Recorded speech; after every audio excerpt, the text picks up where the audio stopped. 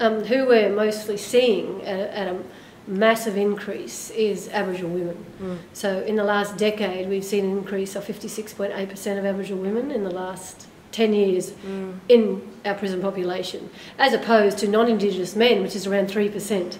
So we actually, it clearly paints a picture, and I don't talk about statistics and data a lot because I think we need to talk about the experience of women who are criminalised and imprisoned. But when you just hear those figures, it's actually mind-blowing and really clearly shows us about how fundamentally racist and sexist the system, the prison industrial complex is, and how they're targeting Aboriginal women.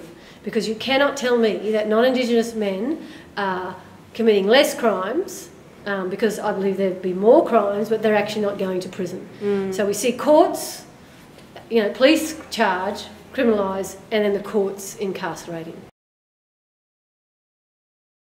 The structure of the prison environment, like most state structures, are fundamentally racist and sexist and homophobic. So we see all that played out, and all that stigma that's perpetrated against women. And so we see a lot of Aboriginal women languishing, for example, in detention units, in isolation units, solitary confinements, and a lot will be written off saying they have mental illness, where I actually believe that the majority of Aboriginal women, especially in the northern part of Australia, where Aboriginal women come in from communities who are criminalised in prison, have a brain injury, but they're actually never assessed to having a brain injury because of the violence that's been perpetrated against them on communities.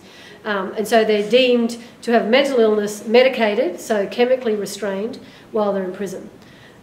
We see also in the northern parts of Australia, the women that Aboriginal women that come in from communities, over 90% can't read and write, which is actually a shocking indictment on this country, that adult Aboriginal women can't read and write.